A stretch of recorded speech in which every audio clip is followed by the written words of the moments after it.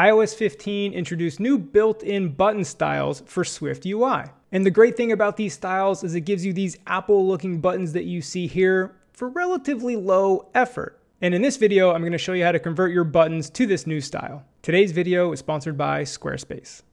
So UIKit actually got a whole new button system introduced in iOS 15, which I highly recommend checking out the WWDC video here that goes into the details. But SwiftUI got a variation on that as well that will help you create these buttons. And that is, like I said, new button styles in iOS 15. So let's dive in. Here's my basic starter project. All it is a button, right, that prints out Learn More tapped, and then a label of a text with Learn More, and then that's what you see on the right. Pretty default looking stuff. But this is where the button styles come in. And the whole purpose of these button styles is to give you the Apple look and feel for relatively low effort. If you do want crazy custom buttons to fit your crazy new design app, you should probably stick with the old way you've been customizing them. But if you do want your buttons to feel like they belong in the iOS ecosystem, they feel like Apple stuff, this is the way to go. So on our button here, let's add a modifier called ButtonStyle. Now ButtonStyle has been there. However, you had to create your own button styles before. Now we have some built-in ones. And the two we're going to work with, well, plain is kind of what you see here, but we have bordered and bordered prominent. And if we look at these four Apple examples of like plain, gray, tinted, filled, we can get that between bordered and bordered prominent. Let me show you. So let's start with bordered. So I'm going to set my style to bordered, click off of it so the red line goes away, and I'm going to zoom in on the preview just so you can see the button like pretty easily. Okay, we're super zoomed in. I know that kind of mixes in with my black background, but you see the button. That's all that matters. So that's bordered style prominent. And you can see we get the proper corner radius for free. But speaking of that corner radius, we can adjust that if we did button border shape, and then we can do capsule, automatic, rounded rectangle. So if we did rounded rectangle, you can see we can adjust the radius. If we did want to do, I don't know, maybe like an 18 radius, and I'll click off of that red. So that kind of does give us almost the capsule look. Maybe 12 is probably a better number to demonstrate that. Yeah, so you can customize this if you want, or you can do .capsule, which does give us that capsule look, right? That perfectly rounded look if that's what you're looking for. So you can play with the button shape. We're going to comment that out for now to go back to just the default. So this gives us that gray look. And while we're here, let's spice this up a little bit. Instead of text Learn More, let's do label with the title key of Learn More and then an image of book.fill. That's just an SF symbol. And of course you can see my button. It's not supposed to look like that. I'll comment out the text.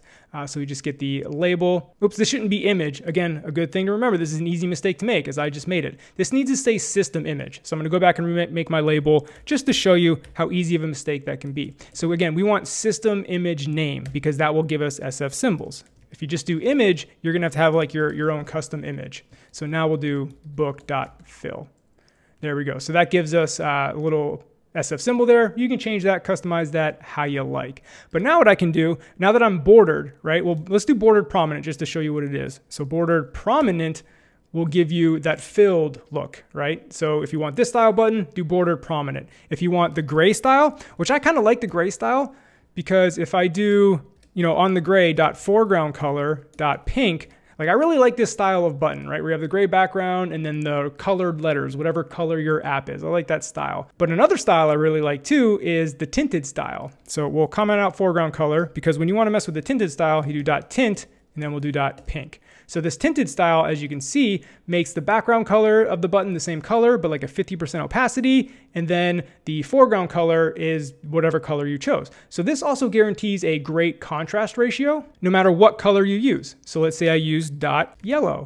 So this gives me a great contrast even on yellow. Whereas like a yellow button, like if I did, I'm gonna comment out tint, go back to foreground color. My foreground color, I want to be white.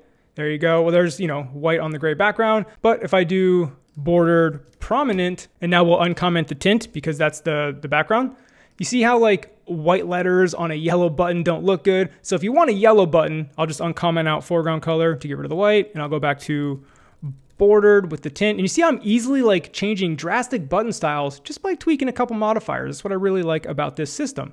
But anyway, the point is contrast ratio, no matter what color you have, when you're using tinted, it's gonna work with contrast ratio. And then again, if I want to go back to that gray look, we'll just uncomment out tint, give me my foreground color. Instead of being white, make it yellow. Cool, there we go. There's that gray button. So that's the new button style in SwiftUI. Again, you get bordered prominent, and tweaking a couple modifiers on them can give you these 4 button styles that you like. And again, these are the button styles that will fit right in with Apple's ecosystem if that's the look you're going for in your app.